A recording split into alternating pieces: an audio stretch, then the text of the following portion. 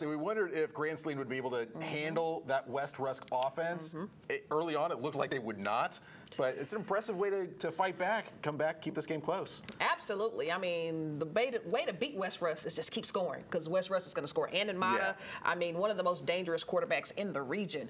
But I mean, hey, good matchup. You know, 10-point game, 5 minutes left. I'm very excited to see where it ends. Yeah, that's why that was our game of the week. Absolutely. Well, our mobile site game. You know, we do the kickoff show from somewhere every week. Well, it was a Friday Night Lights tribute to the past, so that we don't forget how far we've come. The Gladewater Bears honoring the Weldon Bumblebees by wearing their uniforms and playing in their honor. Now, Weldon was the city's all-black high school football team before Gladewater ISD desegregated back in 1969. So the Gladewater Alumni Association held a special tribute before tonight's big game where family members and former players were in attendance to honor them. Now, before the game ball was given to William Hawley, the last living Bumblebee coach who left Gladewater back in 1967 and came all the way from California to attend tonight. There were even people there from the class of 1959. But what got me was the memorabilia from the late Gladewater mayor and former Bumblebee coach Derek Walter, whose grandson and great-grandson shared with us an item passed down from generation to generation. Well, this is a original 1948 jersey, Weldon Bumblebees. My grandfather actually wore this his senior year as quarterback for the Bees. You know, sometimes we always say we need to learn history so it doesn't repeat itself. Well, tonight we're actually trying to repeat it because that season they had a great season. I believe they were state semifinalists in the Prairie View League, which is now currently our UIL system.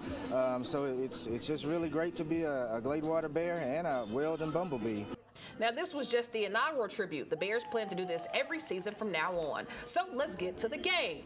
Gladewater, or shall we call them Weldon, hosting Sabine, and those Bumblebee jerseys looking nice to prepare for kickoff. So we'll add it to the highlights. Onside kick for the Bumblebees, and Colin Lewis comes up with it.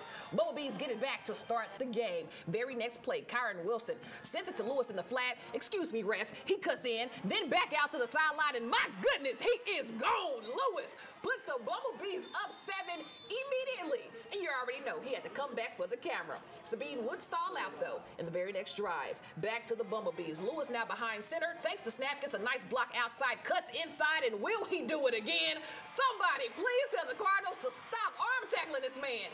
This is unfair. Off to the races, and no one is close. My goodness. Extra points no good, but Bumblebees up 13-zip.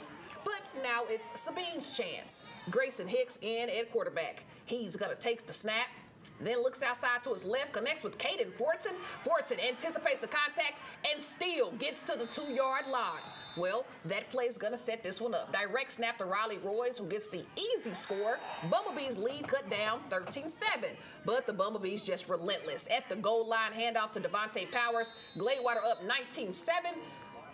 And they go on to win it all, 22-13.